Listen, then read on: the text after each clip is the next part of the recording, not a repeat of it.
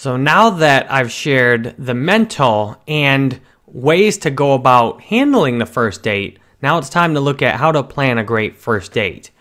And keep it simple. That's why this lecture is short. I'll tell you exactly what I did with my wife, and it worked really good. Plan something very simple. Lunch.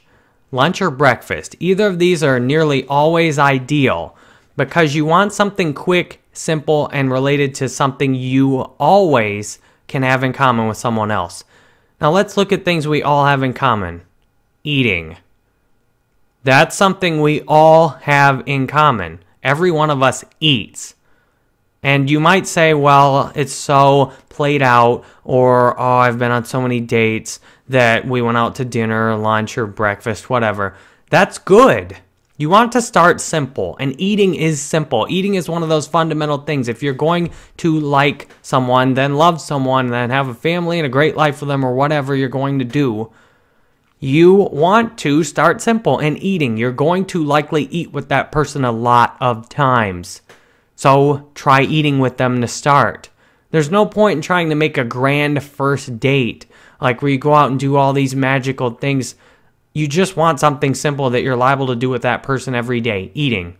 Breakfast or lunch. And I'm saying not dinner for most first dates because dinner causes a lot of problems. Dinner's the end of the day. Dinner starts leading to things like, are we going to go home together? Are we going to have a bunch of drinks together? What do you have to do after this?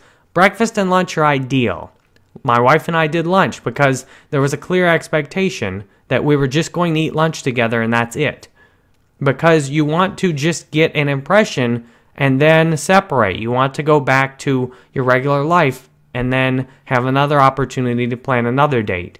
So definitely the first date should be breakfast or lunch or some kind of meal snack around that time of the day.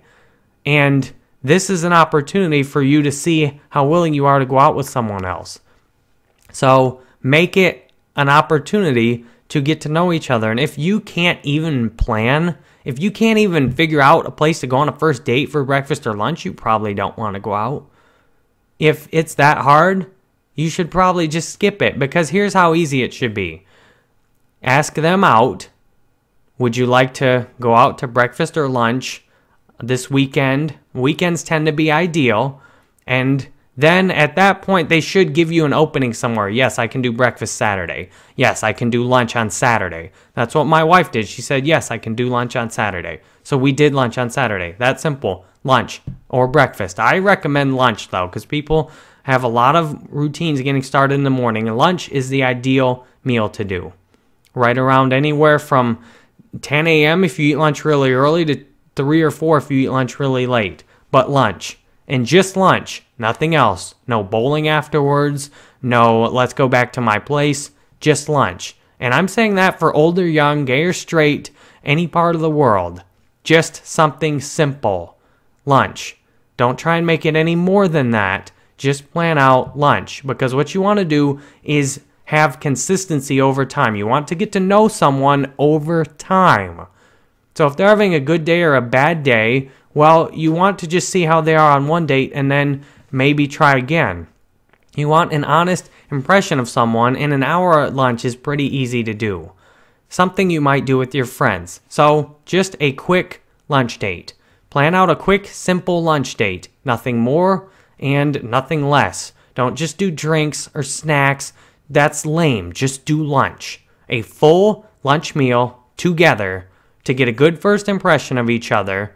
And then you can go from there.